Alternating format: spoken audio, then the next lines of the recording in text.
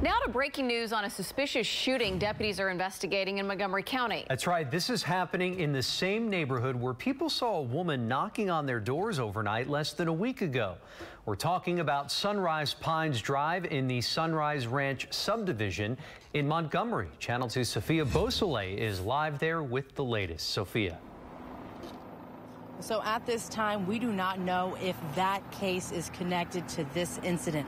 All we know as of right now is that authorities are investigating a suspicious shooting. And at this time, you can see behind me that deputies actually have the neighborhood blocked off. The only people that can go in and out of there are residents, and they have to show their ID. But once you take a look at this video, this is from Sky 2, and you can see deputies have the home that is blocked off on Pines Drive, surrounded with crime scene tape.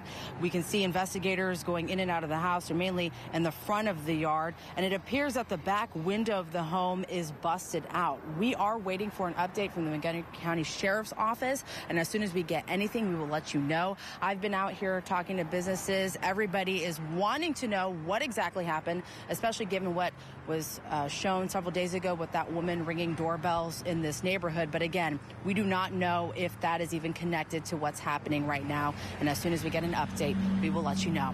Reporting live from Montgomery County, Sophia Beausoleil, KPRC, Channel 2 News. A lot to sort out, Sophia. Thanks so much.